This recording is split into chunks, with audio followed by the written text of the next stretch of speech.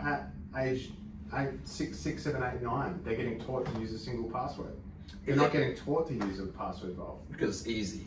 Because it's easy. Yeah, because you won't forget that one thing, and it's probably a dog's name. And it's the Michael McIntyre sketch, right? Have you seen that on YouTube?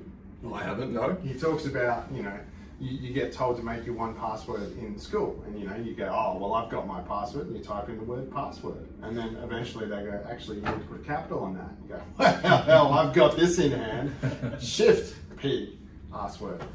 So suddenly you've got the word password with a capital. Oh, well, you need to put a number on that too. Password 1 comes about. And then the next thing, you need to put a symbol, password 1 exclamation mark, and you are the happiest camper in the world. Don't use that one, most common password in the world. 1, 2, 3, 4, 5, 6. That's top 5. Yeah. Welcome 1, 2, 3. Don't use these. Yeah, do not use this. Is not security. Not use passwords. I think that comes to the second segment about the secure in seconds or the secure framework.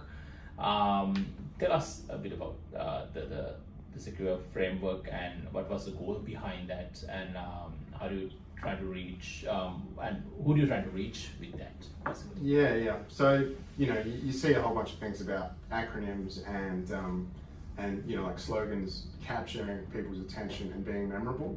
And so the idea of going secure was to give it to a layman. Think of something that you want to be. You want to be secure. Well, how are you going to get there? So you scan for threats. You enable MFA. You control the access for it. I've forgotten what U is, which is always great.